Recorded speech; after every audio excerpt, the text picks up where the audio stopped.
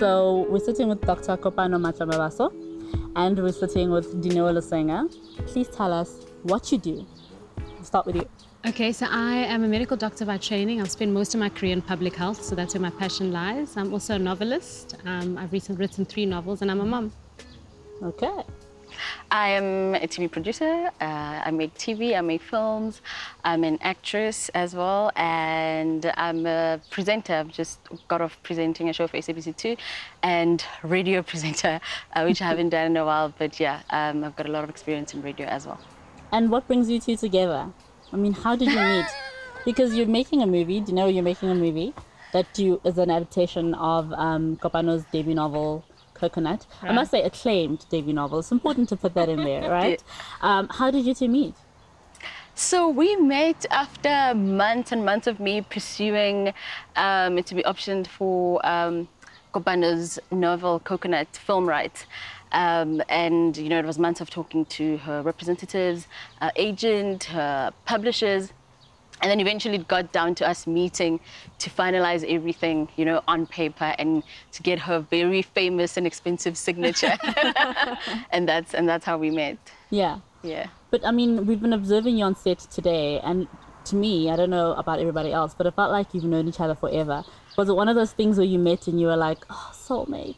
Yes, kindred spirits for sure. Yeah. Yeah, I think so. I mean, I read Kopano's book many, many years ago, and she went on to release 2 other books after that. But when I read Coconut, I was just like, oh my God, who's this girl? You know, and to find out that she was a first-year student at the time, still studying medicine, I've always like idolized her. And when I met her, so when her agent suggested that we meet, because we could have just signed the contract remotely, you know, but then she was like, I think it would be nice for you guys to meet. And we met last year sometime.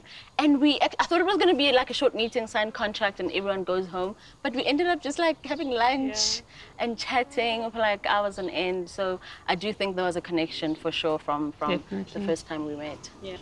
So, Kopano, when Dineo approached you, what was it that made you say yes? So she wrote an incredibly heartfelt letter about why she's passionate about the movie to my publishers, which they shared with me. And reading it, it really moved me, brought me to tears, because it reminded me a lot of the same younger self who took a chance on a book with no, you know, experience in writing. Her vision, her passion just came through. She got the concept, she got what the book was about. Yeah, and I just felt excited to meet this person behind this letter. And excited that also the book that can get a second chance to meet other people and be shared on platforms that had never been shared on before. Yeah. And have you read Coconut? Like, you know, you wrote it, it was published, you read it. Have you like read it since? No, not at all. And it's actually really awkward when people ask me about like, Hopola so-and-so. No. Because it's over 10 years ago now. And I almost cringe a little bit because I think it's like reading your like, you know, stuff that you wrote when you were young, and I think my voice has changed over the years, and my writing style and my interests. I'm proud of the book because I think I'm proud of that 21-year-old that got it published. But yeah, I find it strange to go back to it. So then, in terms of putting together the movie, I mean, I know it's the very early stages, but how's it been going, and how are you feeling about it? I'll ask you, Dineo. I'm very nervous, to be quite honest. It's a very scary experience. And I said to Kopano when we met today that, you know, all the attention that it has gotten us, when they announced, the publishers and the agency announced in December that, you know, the book was going to be turned into a film, I didn't expect such a positive reaction. I mean, sure, you want people to be happy, but I didn't think so many people, you know, shared the same excitement that I had about the book, and I didn't realize how much it meant to a lot more people. And everyone came and said, oh, who's this girl making this movie? You better not mess it up. And I thought, oh my God. But there are equally as many people coming and saying, I want to be a part of this project. So it's scary, but it's also very, very exciting knowing that, you know, we're about to embark on something really, really, really special. It's going well. It is still early stages, so have a couple of names of people that I want to be a part of this. We've started some conversations, a lot of it going very well at the moment, and we will share everything as and when it unfolds. Okay. Yeah. So as we covered in the intro that I made you both do, which I feel like made you both internally cringe, having to tell us who you are. I do this and I do that. But you're both multi-skilled and multifaceted. I mean, number one for you, Kopano, which came first of all the things that you're doing with your life? Which one was like the original? You know, I mean, I'm a typical sort of black child that writing was never going to be a career. Yeah. So even though it had been there in the background, it was never something I ever thought I would live off. I mean, I enjoyed school. I did okay in science and maths. I like being in the caring profession. So medicine was a good fit for me, and I love it, and I do love it. But I think writing was a little bit of like a mistress nyana on the side, Yeah. a side chick. And so I think I've been really fortunate that, you know, it's become what it has. But I still like sort of my public health work, because I think I care deeply about people's stories, and I feel to be a good writer, you need to live in the world and experience life, and I could never write in a vacuum. So yeah, I've enjoyed kind of dabbling in both worlds. And what about you, Dineo? I would say acting, because when I left high school to go study, drama was what I was going to pursue, you know. And even when I applied, I remember my dad saying, so you don't have a second option? And I was like, no. And he was like, so if you don't get accepted? I was like, well, I guess I'm not going to varsity. And luckily I got accepted. Yeah. So I went and I did drama, but when I was there, then I discovered radio. I never, ever, ever thought that I'd be on radio, ever. And Tembisa was the programs manager for Voice of Wits at the time, and she came to me one day and she's like, oh, we're training people for campus radio station, are you interested? And I remember thinking, that is so weird, why would anyone walk up to me and say that? And I was like, sure, whatever. And literally that's how I got into radio, because campus led to YFM, led to Metro FM, and then eventually, you know, 5FM. So I think everything was a discovery, but leaving home and leaving high school, I wanted to pursue acting. Yeah. Okay. And so then you were on 5FM. When I met you, you were like you're a famous DJ. I feel like I can say that.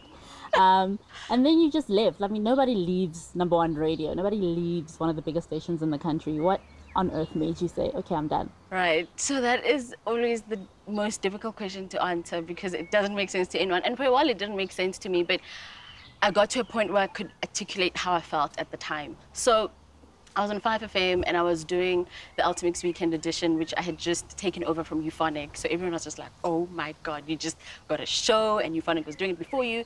And when you do that show, it's almost like an expectation to become a DJ, like a club DJ.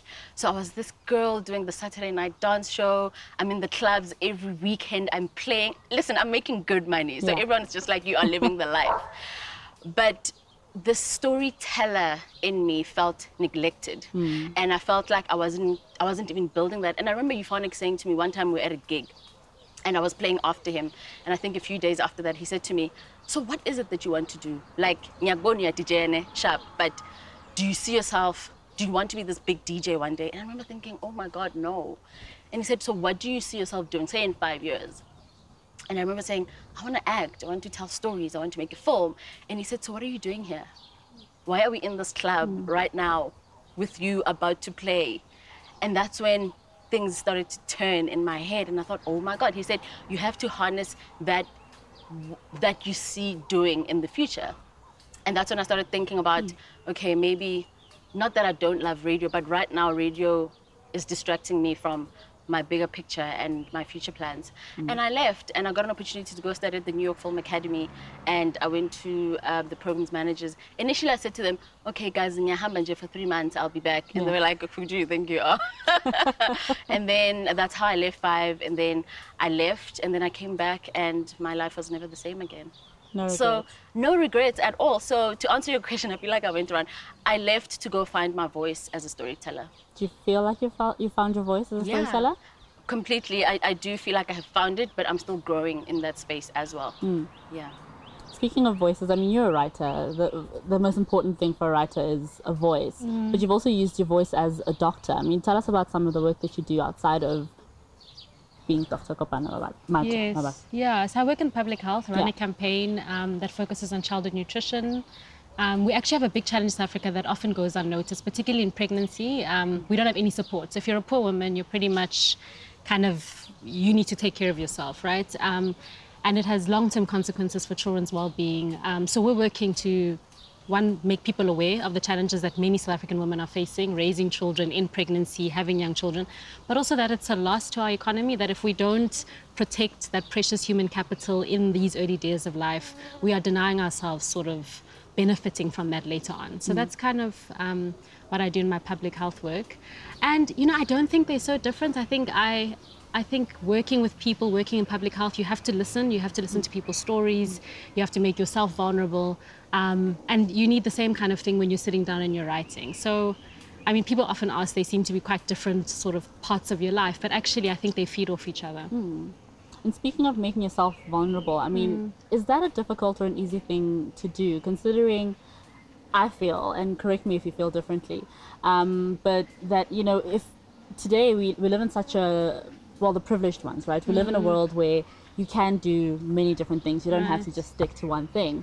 But that's a lot of pressure. And, you know, if you are like a DJ who is also a novelist, who is also a doctor, you're sort of expected to be, especially if you're good at all of them, you're expected to be good at them, good at all of them all of the time. And there's no space for being vulnerable or like showing your human side. Do you guys ever feel that way? Do you ever feel that pressure, either externally or from yourselves? I mean, I definitely did after writing Coconut. Yeah. You know, the beauty of writing Coconut, there was no audience, right? I didn't even think it was going to get published. I was doing it for myself. It did much better than I could have ever imagined, which made writing Spilt Milk really hard. But I think quickly recognizing that if you really want to write authentic, if you want to speak truth, you want to be true to yourself, you have to ignore the fact that somebody might read this. And I think protecting that was probably the best thing that I did and allowed me to write Spilt Milk and Period Pain, both of which I'm very proud of. And I think in terms of the pressure, I mean, my writing is really self-indulgent, so I make sure that, you know, my job is what I cover my bills with, but my writing I protect. Like, it does, if it takes me another 10 years before my next book comes out, that is fine. Like, I don't allow, because it's such a precious thing to me, and because I know that putting anxiety around it will maybe make my writing not as good as it could be, I don't put any kind of sort of time or goals or anything around my writing. Okay. What about you, Dineo?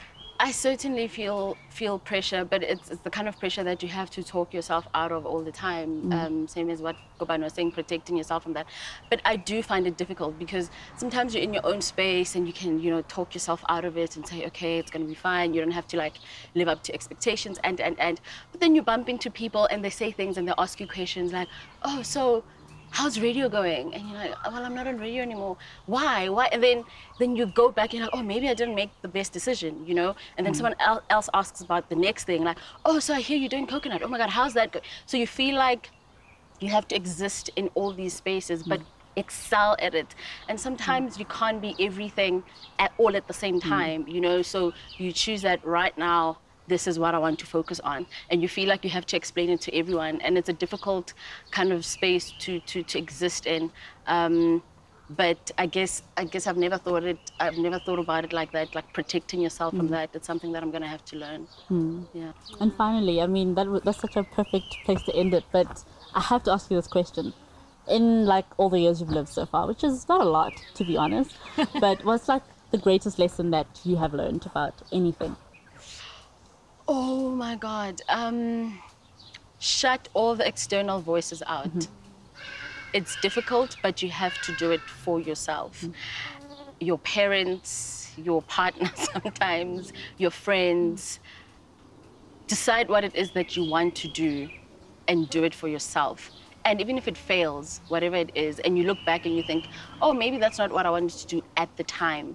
No experience is ever in vain. Whatever it is that you think you wanted to do at the time is probably what it's going to take to get you to your next destination.